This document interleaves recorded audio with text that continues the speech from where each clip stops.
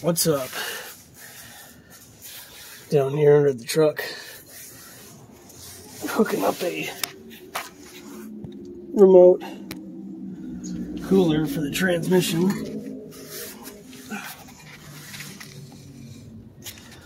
This is a 4L80E. This is the older version. I guess you could call it the first generation.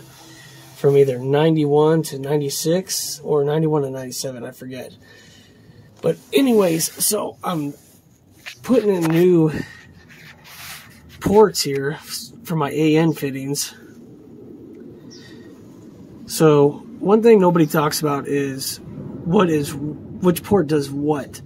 So the top port, this very top one here, that's going to the radiator. That is your hot fluid coming out, going to the radiator or the cooler.